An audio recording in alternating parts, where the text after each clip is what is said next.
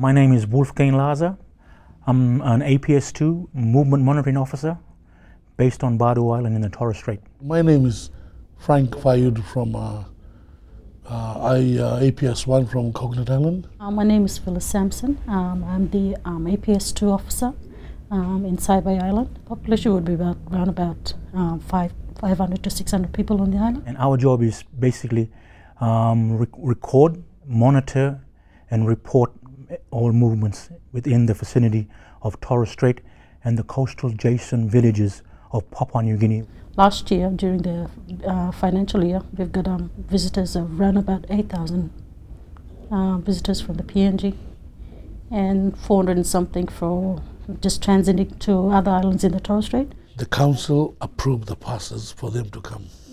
We monitored between the council, the client and our department. Torres Strait Treaty is unique.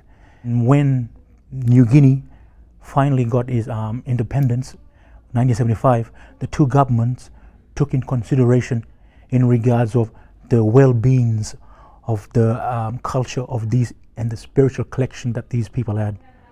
Activities within the treaty that allows people from PNG to travel over to the Torres Strait is for traditional activities like traditional visits, for wedding ceremonies and tombstone opening, church rallies, say cultural activities like gardening or fishing, hunting.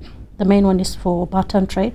The best part of my job is actually just waking up in the morning and taking on any challenge that comes. It's very interesting, sort of like we deal with people from over at PNG. It's a challenge to us each day as we go along. Each day we learn something new.